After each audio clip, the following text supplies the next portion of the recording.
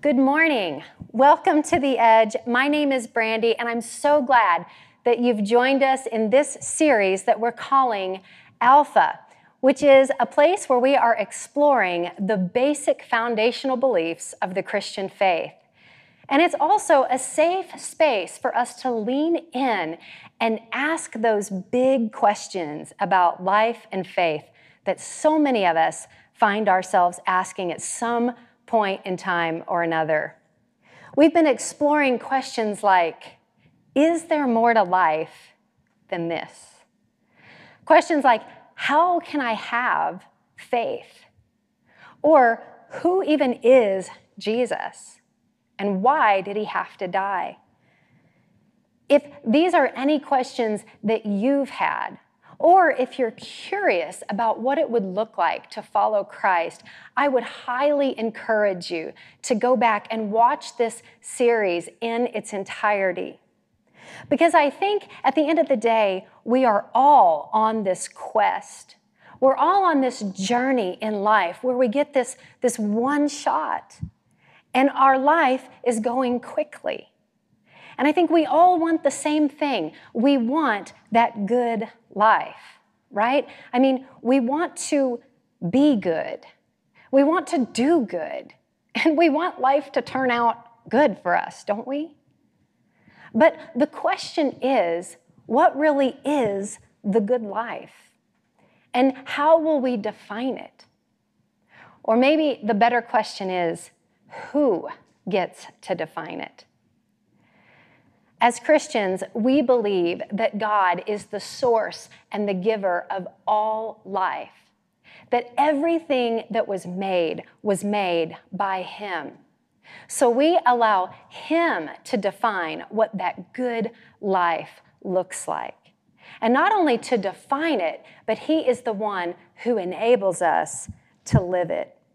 And trust me, when we choose to literally follow in the footsteps of Christ, it will lead us to paths that are full of purpose and peace and justice and love. Micah 6:8 says, "For the Lord has shown you, O mortal one, what is good." And what does the Lord require of you? To act justly, to love mercy, and to walk humbly with your God. Now, that sounds like a pretty good life, right? I mean, if everybody could just do these things, wouldn't life be pretty good? Or even if we could just do one of those things, it would sure be a lot better, wouldn't it? I mean, imagine if just everyone around you could just learn to walk a little more humbly. Wouldn't life be a lot better? But as it turns out, carrying these things out on a consistent basis can be really difficult for humans, can't it? And you know what? God knew that it would be difficult. Impossible, in fact. But what is impossible for man is possible for God. And this is why he came, Emmanuel, God with us. You see, all the power in this verse really comes from that tiny little phrase at the end that says, with your God. See, God does not expect us to live the life that he designed for us alone. We're not even supposed to. And perhaps one of the greatest and also underused privileges of a Christian here on earth is the fact that we have a guide. God guides us. He guides his children. He leads the way. We are not left here on this earth to roam around like people walking around in darkness. We're not left here to carve out our own path. But the question that we're going to explore today is, how does God guide us? And if he guides us, then why are some Christians seeming to walk this confident life full of purpose that exudes the characteristics of Christ, while other Christians may have placed their faith in Christ, but their life does not seem to have much purpose and seems to be somewhat aimless? What's the difference? Well, the first thing is we have to literally let him lead. Let him be the guide. We are literally following Christ. It's his way, and we are following.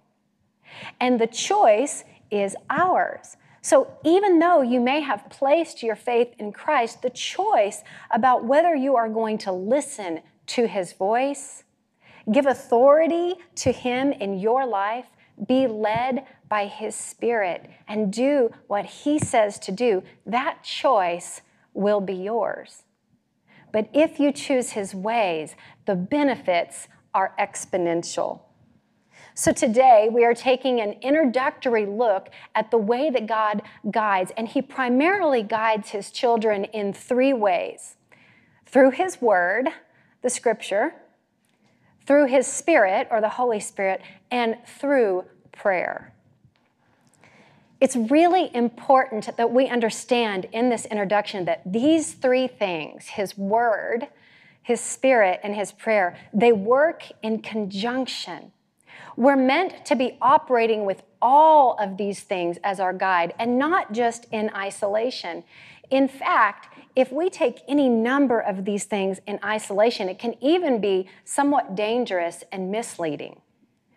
For example, if you're someone who loves to pray, but you really don't know his word, you could, quite frankly, be praying out of God's will and think that you've heard him say something, but it doesn't actually align with his word nor his will. Or maybe you're someone who loves to read the Bible and you have a lot of biblical knowledge, but you don't have a spirit that is sensitive to his promptings. And so you have all of this knowledge, but really your life does not look like Christ because you are not walking in the ways that you're learning as you read. So these things are meant to not only be our guide, but to work together. I promise you, if you can call to your mind one of the most vibrant Christians you know, just think of somebody that you're like, I really admire that person's Christian walk. I promise you that is someone who has learned how to look at the scriptures to determine God's voice, who prays in accordance with God's will, and who is yielded to the Holy Spirit's promptings. Learning to let those things operate and be your guide is where the magic is going to happen. Over the next few weeks, we're going to take a look at each one of those three things in a deeper way specifically. But today, we're going to keep it in our minds that these things are working together and they go before us. I kind of like to think of it like if you've ever gone on a vacation and you have opted to maybe go on one of those tours where you get to kind of see a new part of the area where you're at, you'll often have a tour guide. And those tour guides are meant to guide you, right? We know that when you're following a tour guide that you're letting him lead the way. And we don't typically have a problem with that because we generally respect the fact that this tour guide knows the lay of the land. This tour guide knows to tell you, don't step there, go check that place out. He can give you the history of this place. He can tell you the fun places to explore. He'll give you the time limits, and the purpose is so that you really will enjoy, explore, and understand this beautiful land that this tour guide has come to love and know so well. But he always has your safety in mind. And if we can think of it like that, then it's easier to trust and follow God's lead because he knows the lay of this land. In fact, he created it. Scripture says his word is a lamp unto our feet and a light unto our path. Listen, he knows the plans that he has for each one of you. And when we learn to recognize his voice through his word, it will not only guide us, but we will become better and better at recognizing his voice from the other voices that clamor in our heads for attention and direction. And once we begin to know his voice and walk in that direction in obedience, we begin to see and experience the fruit of going his way. And that's where we make history with God, and trust in this relationship is built. And when trust gets built, it's a beautiful thing because it becomes easier and easier to do his will without requiring understanding or a certain outcome. I love when King David was beginning to figure this out, and he penned these words, "How can a man keep his way pure? By living according to the word." See, I love that because it's not just about reading the word or memorizing the word, but it's about living according to the word. This word of God's is alive and it's active, and it is meant to inform our lifestyles. See, it's not just a book about God, although it is that. It's a book about creation. It's a book that tells the story of us, of God's intentions for us, of his love for us. It tells us about the fall of mankind and the way back home and our future home in glory. It's everything. It's a history book. It's a now book. It's a future book. But we are never meant to read it just to read it. We are meant to read it in order to live. His word is acting and alive. I love when I think about how would I explain to someone what the purpose of this Bible is really supposed to be. Yes, read it. Yes, it's helpful to memorize it so you can keep his voice in your head as a guide, but really more than anything, it is meant to be lived out. I think of it like this. If any of you have a cookbook laying around your kitchen, even though that cookbook looks like your average book, you understand that while there are words on the page, and yes, you need to read it, and if it's a good recipe, you'll even want to memorize it or be able to paraphrase it in your head and throw that recipe together on your own. But more than that, you know that that cookbook is not intended to be read. It's intended so that you can follow that recipe, put the ingredients together, and make a meal. And beyond making that meal, you're meant to eat it and enjoy it and even share it with others. And that's such a great parallel in my mind about Scripture. You know, Jesus said, man does not live on bread alone, but on every word that comes from the mouth of God. We are living by his words, and we need his words. He doesn't want us to just know things like his mercies are new every morning. He wants us to experience his mercy afresh every morning. I love the quote that says something to the effect of the fact that when we open the Bible, this is the one book that we go to read, and the author is always present with us. John 16:13 says, the Spirit of truth comes, and he will guide us in all truth. And these are the two things that are working together. This is the great mystery of how his word comes alive to us. It is when his Spirit opens it up for us in revelation. I wonder if you've ever had that experience. Maybe you've read the scriptures before, and all of a sudden, a scripture that maybe you already knew, maybe you'd read it a bunch of times before, but all of a sudden, in this season of your life, at this very moment, all of a sudden, that piece of scripture jumps out at you. It's like somehow it seems to be in bold text, Or maybe all of a sudden you have a brand new understanding, a deeper 3D understanding of a scripture that you only understood on a surface level at one point in time.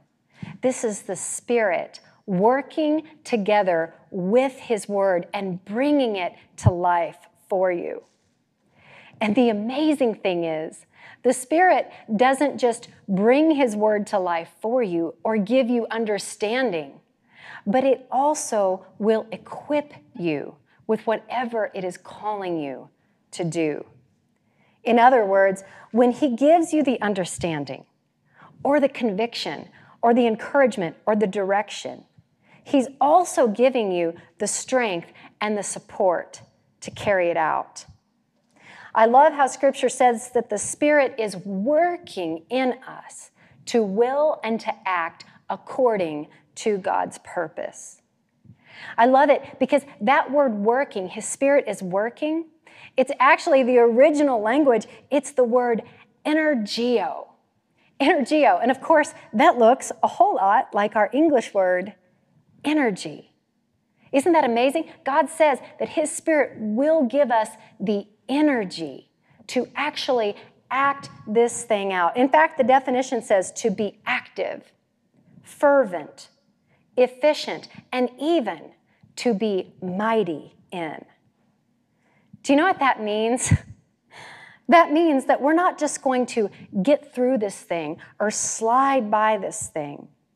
It means that we're going to have the energy to sustain us to do the thing that God is asking us to do and even be mighty in it. And prayer, of course, is what keeps this fire stoked. It's where you get to know Him.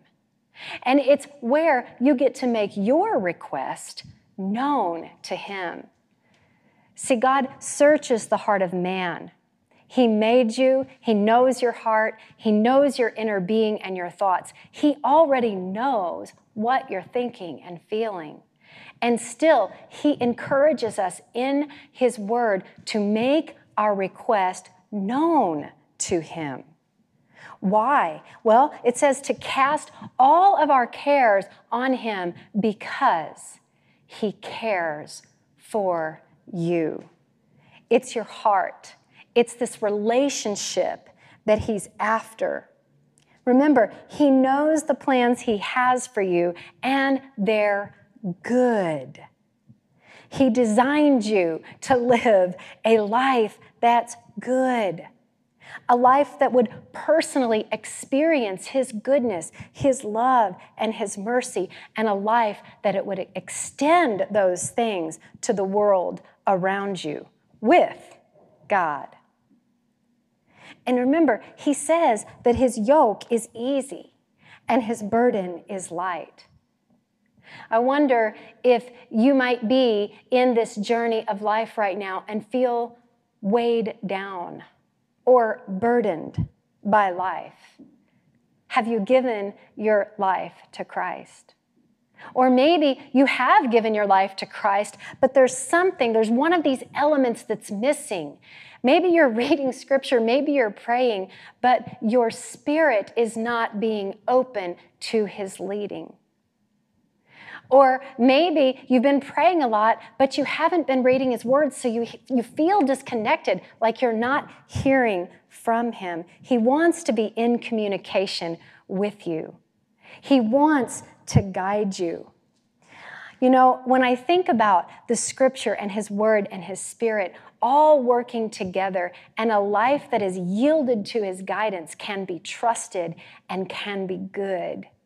I think of one example off the top of my head. I have many from my own life where I know that I have been guided by God, but there is one that tops it all because it kind of utilizes all three of these things at once. Some of you may have heard me say this example before because I believe I've told it in this church some years ago. But many years ago, when all three of our kids were very little, they were 3 and under, our household kind of grew overnight when we went from being parents of a toddler to parents of a toddler and twins. Except the problem was we lived in a really, really tiny townhome. with very little space. In fact, it was so tiny that my husband and I, we would get this mattress out from our garage and we would pull it in and put it in the living room floor and make our bed like every night. And it was like this convertible home. Like it was our bedroom at night and then it was the living room by day in order to give our kids some bedrooms and try to get some peace and quiet at night. But life was hard, and it was one of those seasons, I wonder if you've had one like this. It was one of those seasons in life where that wasn't the only thing that was hard. It was a season where it seemed like everything was hard. Everything, you name it. Financial, relational, church, work, physical, family, all of it. Everything was hard. And for some reason, I can't explain exactly why, but for some reason in my mind, the one thing that could make things a little bit easier to deal with, the one thing in my mind, was if we just had a house that was big enough for our family. That was my big request. That was the thing that I longed for. And somehow in my mind, if we had that, everything else would at least feel a little bit more manageable. But the problem was to get a house that was suitable for our family size at that point in time, financially speaking, was impossible for us. In fact, it was in 2008, and the housing market was totally upside down, and it would have taken thousands and thousands of dollars just to be able to move out of our house, much less afford a down payment on another one. It was impossible. But remember, what is impossible for man is possible for God. And I remember calling on my Grandma Judy, someone that I called to often whenever I just needed to talk. And I remember talking to her about this and her saying to me, you know, Brandy, I really think you need to take this to God in prayer and just make your request known to Him and really believe that His plan for you is good and that He's going to give you what you need. Now, trust me, I had prayed about this before, and I was a little irritated by her advice, but I also kind of knew in my heart that I had given up on praying for it. I had stopped. And so this time, for whatever reason, I hung up the phone and I decided I'm really going to pray about this again. This time, I'm going to do it full of faith. And so I did. And the most amazing thing happened. Shortly thereafter, I had opened my Bible, and I don't even know what it was. It must have been the Spirit. But it was that kind of an incident where a little passage jumped out at me off of the page as if it was in bold text, and it was a verse from Psalms. I believe it was Psalm 18:19, and it said that the Lord delivered me to a spacious place because He delighted in me.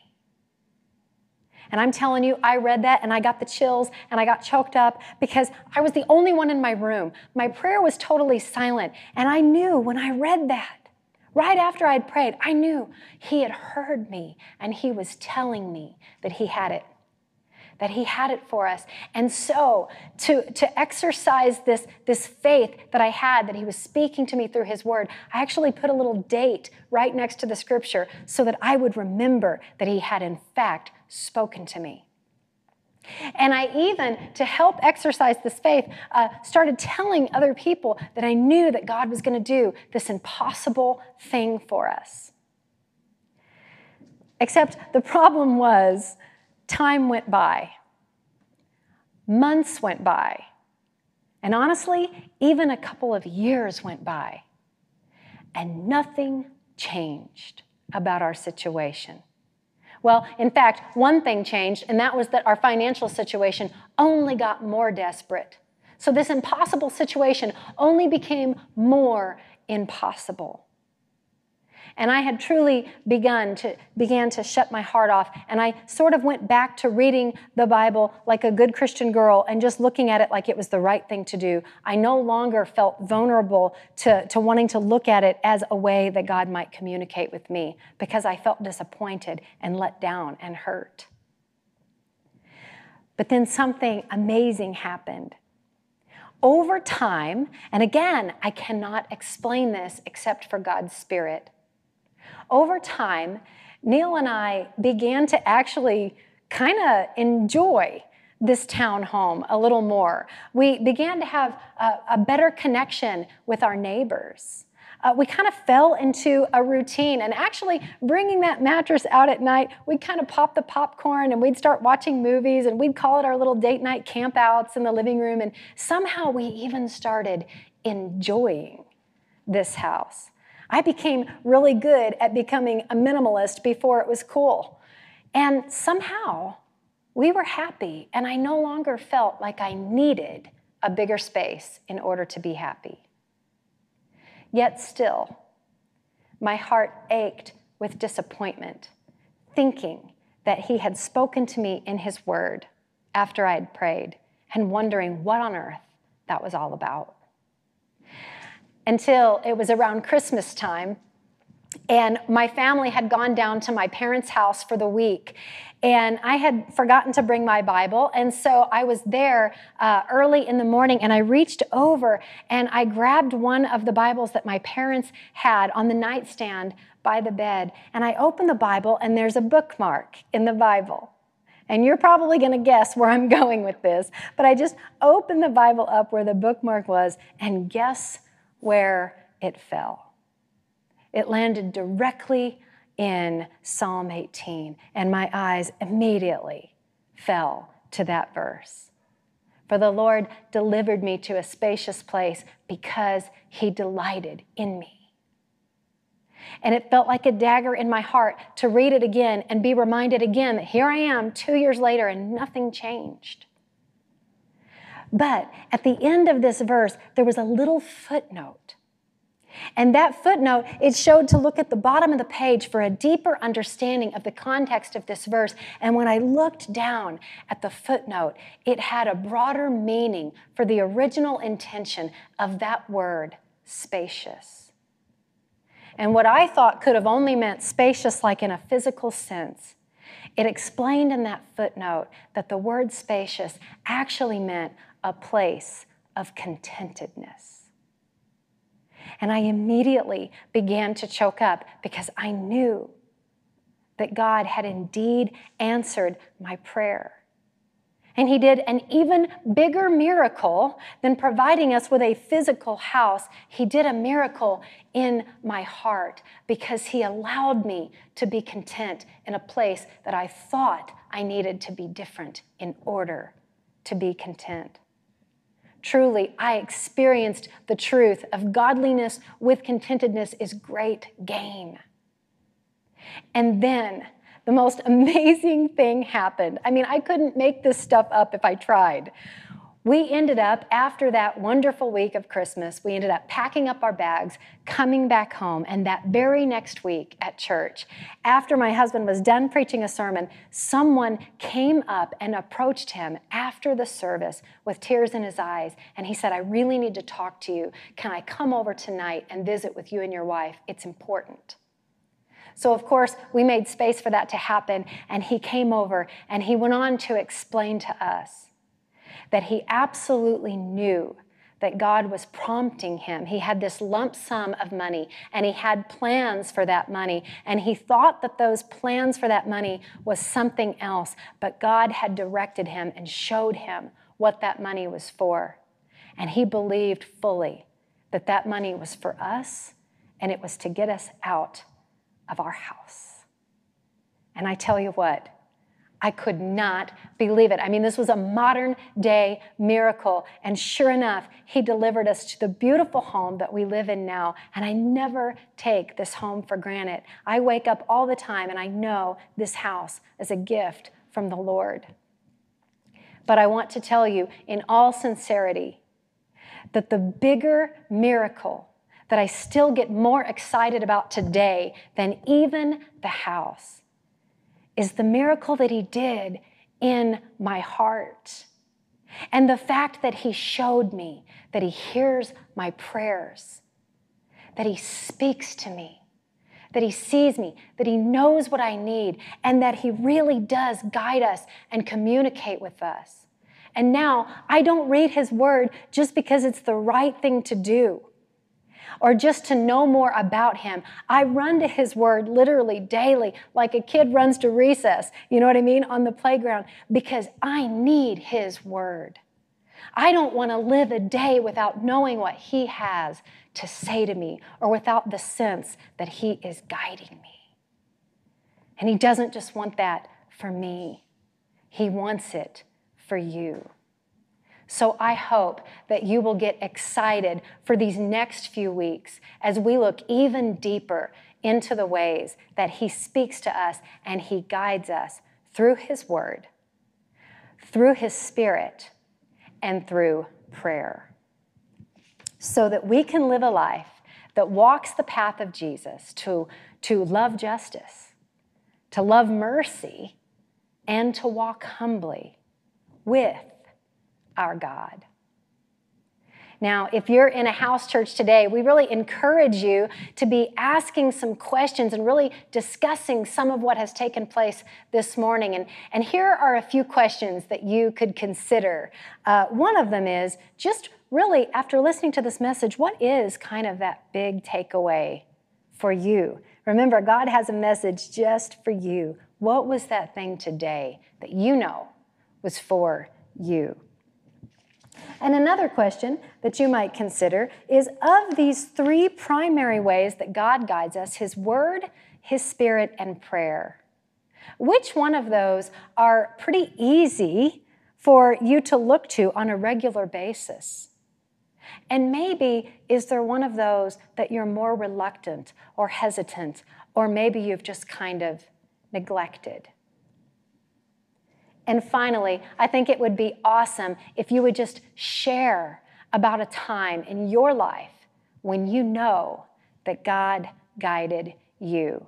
Our testimonies can be so powerful and effective, and even telling your own testimony again can strengthen your faith to remind you that God does in fact guide, and you are never alone. Church, I hope you have a great week, and we'll see you next time.